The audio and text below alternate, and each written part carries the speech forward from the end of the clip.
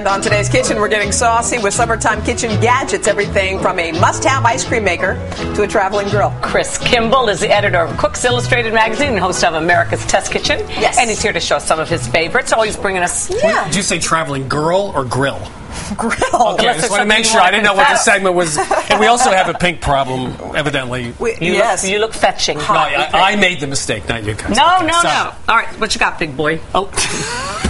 This is going to be a tough morning. We have an electric ice cream maker. This means you don't have to put the container in the freezer overnight because it's all here. It has everything right there. Turn it on. What's really nice is it's well made. It's compact. What are you pouring in there? I'm putting in what is actually just a custard base, which is eggs, sugar, milk, and cream, and vanilla. So you're making vanilla ice cream. Making vanilla ice cream. Put that on top and just press the button. How long does that take? It takes about half an hour. The good thing is...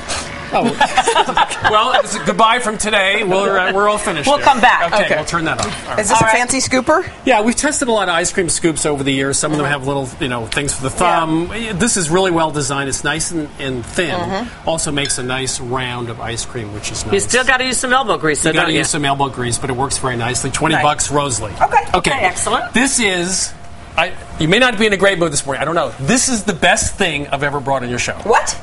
It's got wine involved, I bet. Well, it could. This is the T-Rex collapsible cooler. Okay, it has wheels on it. It has a handle on it, which I like. So far, good. Okay, it has. This comes out. It has air for insulation, which means it keeps everything cool. Okay, it's great.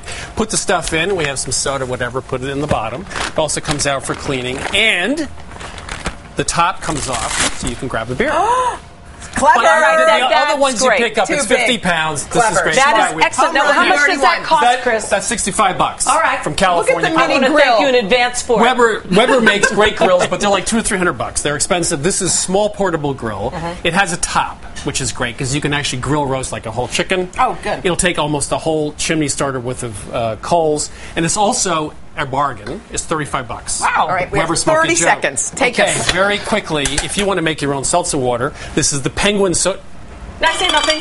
That's all my life. That's what I wanted to do. This is what you want to do. Okay, it has a huge CO2 cartridge in here. Somebody has to work the beak up and down. Keep doing it 4 or 5 times until it makes for a big half noise. an hour. Come on, it's going to make a noise. There you go. Okay, done. You like that? She just can't eat cabbage.